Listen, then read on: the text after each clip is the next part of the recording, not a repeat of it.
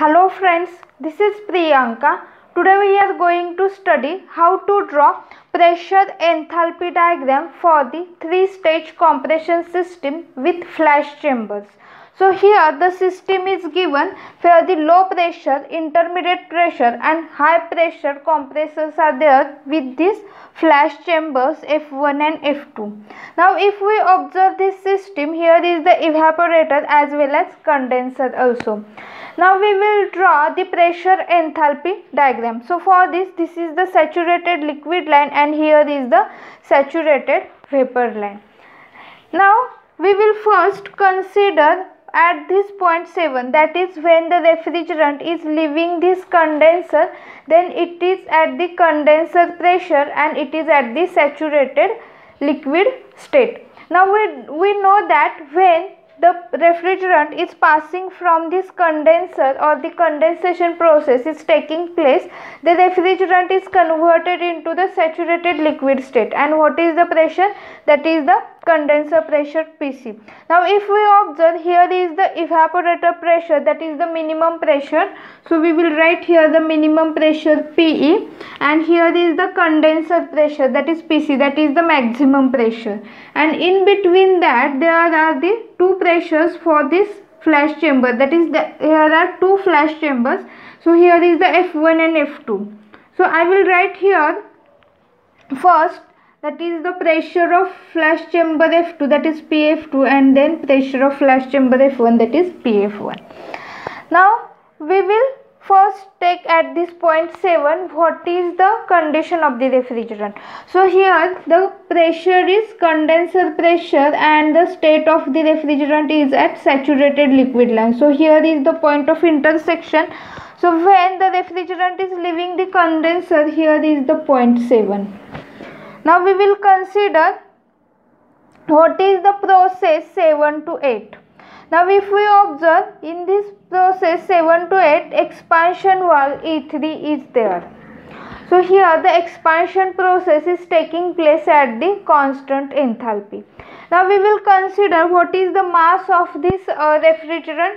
So at point 7 we will consider mass will be M.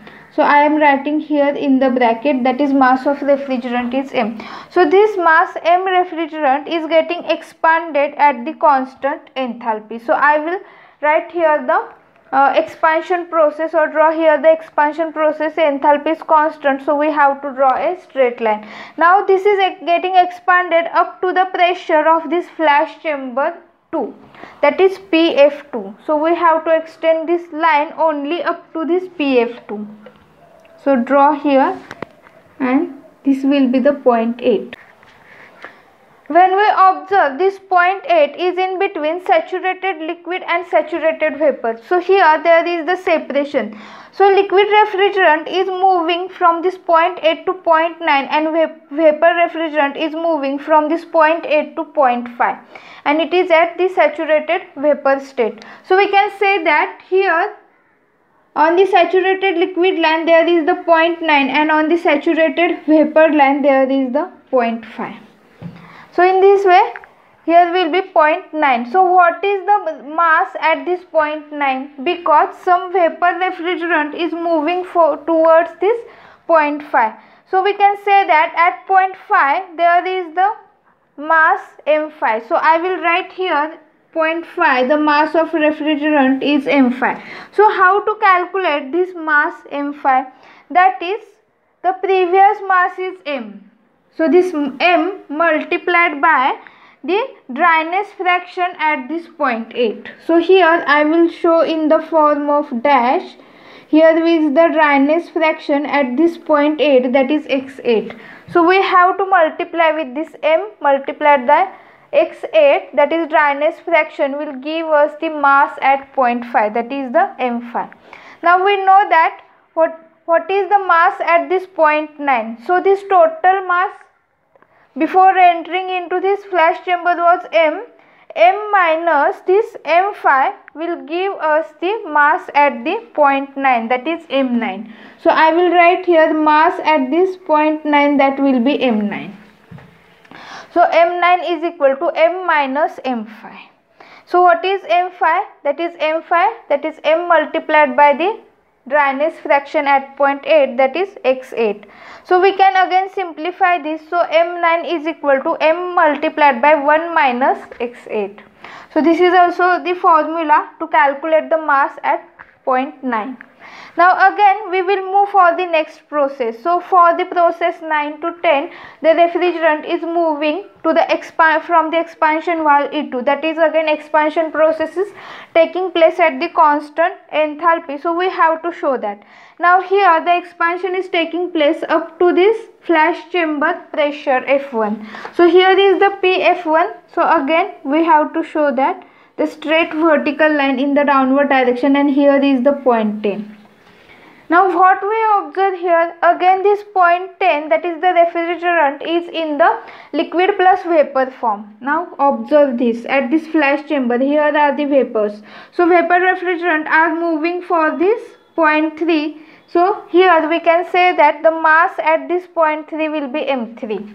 So I am writing here, we have to show that separation of the refrigerant in liquid as well as vapor. So liquid refrigerant is passing through this saturated liquid line.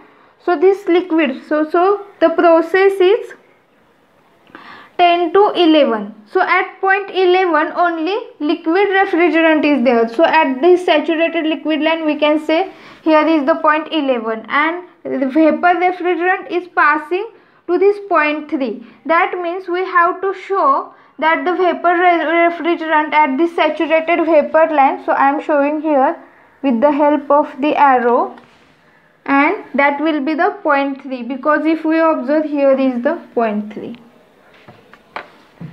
So this is the point 3. Now again we have to calculate what is the mass of refrigerant at point 3, because we know that this refrigerant at point 10 is getting separated. Some refrigerant is passed to this saturated vapor line, and some refrigerant is at the saturated liquid line. So what is the mass at this point 3? That is m3. We will say m3. So m3 is equal to, now what is the previous mass? That is m9 multiplied by the dryness fraction at this point 10. So I will show here will be dryness fraction at this point 10. So remember we have to take the previous mass, that is m9 multiplied by the dryness fraction, that is x10.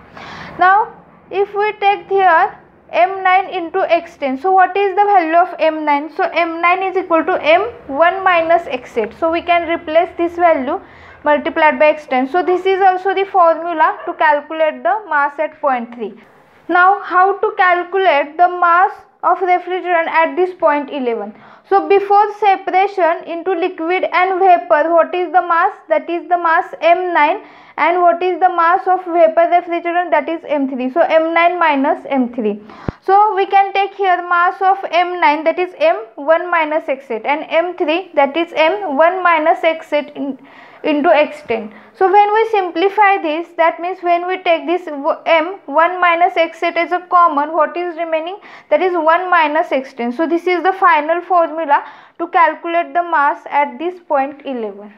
So we can show that here this is the liquid refrigerant from the process 10 to 11, that we have to show arrow. Then what is happening next? So again M11 mass is passing through this expansion valve, and the expansion is done at the constant enthalpy up to the evaporator pressure. So here is the evaporator pressure, so we have to show that, and this is the point 12. So again if we observe, this point 12 is having the liquid vapor mixture of the refrigerant. Now what is the mass? That is M11, that will be passing through this evaporation process. So we can say that evaporation process, that is the mass is M11 is passing, that is the same mass is passing for this evaporation for the 12 to 1. So I will show this, the process of evaporation. So here we have to show arrow, and here is the point 1. Now for this point 1 we will say mass is M1. So what is the mass M1? Now, how to calculate the mass M1 for this evaporation process? So, we know that mass passing through this evaporator is equal to refrigeration effect divided by the change in enthalpy during the evaporation. So, what is the refrigeration effect? That is Re.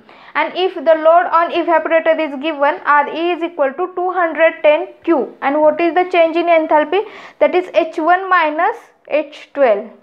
So from this we can say that H1 minus H12. So here is the point 1. So I will show here the enthalpy H1 and here is the H12. So if we observe, H12 is equal to HF11 because this point 11 is on the saturated liquid line. So we can also take H1 minus HF11. So M1 which is equal to M11 which is equal to 210 Q H1 minus H12. If we observe, here is the equation M11, that means M1 which is equal to 210 Q H1 minus H12. So what is the value of M11? So from this equation 1, M into 1 minus X at 1 minus X10. So if we observe what is the mass M, so mass M, that is at point 7, that is the mass of refrigerant that is passing through this condenser or the condensation process. So we can here keep this value of M, or we can calculate this value of M by putting the value of this M11, that is 210 Q by H1 minus H12. So how to calculate the mass of refrigerant that is passing through this condenser? That is M is equal to 210 Q divided by H1 minus H12. Now we will take this term to the left hand side, to the denominator, that is divide here 1 minus X8 into 1 minus X10. So here this is the formula for the calculation of mass M of the refrigerant passing for this condenser. Now we will complete what is the compression process. So if we observe here, the mass M1 is passing, that is mass M1 is equal to mass at the point 11, that is M11, is passing through this low pressure compressor and it is getting compressed up to, now if we observe this line, this is the output line from this low pressure compressor, is directly moves towards the condenser pressure.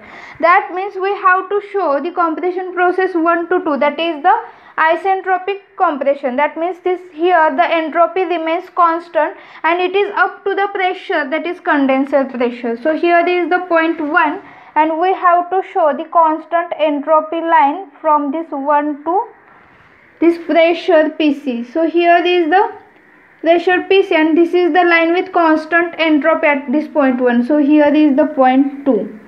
So this compression process is getting completed. Now again if we move here, next process, that is the compression process at this intermediate pressure at point 3. So what is the mass at point 3? That is the mass M3. This refrigerant of mass M3 is getting compressed up to this condenser pressure. So again we have to show this, the process 3 to 4.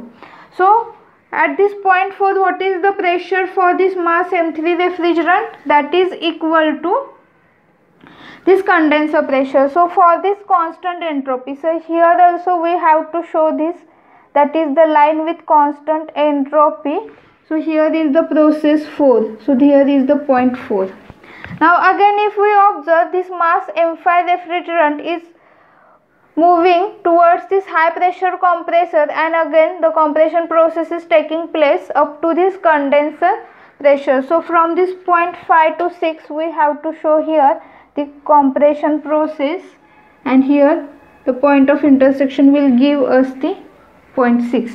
Now what is happening after compression? The refrigerants at point 2, 4 and 6 are getting added to each other and finally it is moving in the condenser and getting condensed up to the saturated liquid line. So we have to add all these refrigerants. So I am adding this refrigerant and then there is the condensation process. So we have to show arrow here. So in this way this pressure enthalpy diagram is getting completed. Now if we observe what is the work done at this low pressure compressor. So for this low pressure compressor, the mass of refrigerant is M1, and what is the enthalpy difference, that is H2 minus H1. So what is this mass M1? So how we can write this mass M1 in the form of M? So here mass M1 we can write in the form of M, that is M multiplied by 1 minus x8 multiplied by 1 minus x10 here multiplied by H2 minus H1, that is the enthalpy difference we have to take as it is. So remember, from this diagram we have to consider this two dryness fraction, that is M1 is equal to M into 1 minus x8 multiplied by 1 minus x10. Now again, what is the work done at this intermediate pressure compressor, that is Wi is equal to what is the mass of refrigerant, that is this mass M3. So I will write here M3 is moving for this intermediate pressure compressor. So M3 multiplied by enthalpy difference during compression, that is 3 to 4, that is H4 minus H3. So how we can write this mass M3 in terms of M? So if we observe the previous dryness fraction that we have to consider, so M3 is equal to, we can write here M multiplied by the dryness fraction at this point 8 and point 10. So here M multiplied by x10 multiplied by 1 minus x8. So here this is the formula, and we have to write here H4 minus H3 as it is. Now what is the work done at this high pressure? So mass M5 is entering. So M5 multiplied by the enthalpy difference during the process 5 to 6, that is H6 minus H5. So what is the M5? That is the mass at this point 5. So again we have to refer here this dryness fraction. So M5 how we can write in terms of M? That is M5 is equal to M multiplied by the dryness fraction at this point 8, that is X8. So from the diagram it is easy to remember these formulas, and these formulas are important while calculation. So here how to calculate this total work done? So total work done, that is WL plus WI plus WH. So we can add all these right hand side formulae. Now what is the power required to drive the system? That is work done by 60. So here P is equal to W by 60 kilowatt. Then what is the refrigeration effect? So we know if load on this evaporator is given, that is Q, then RE is equal to 210 Q. And then what is the coefficient of performance? That is this refrigeration effect by work done.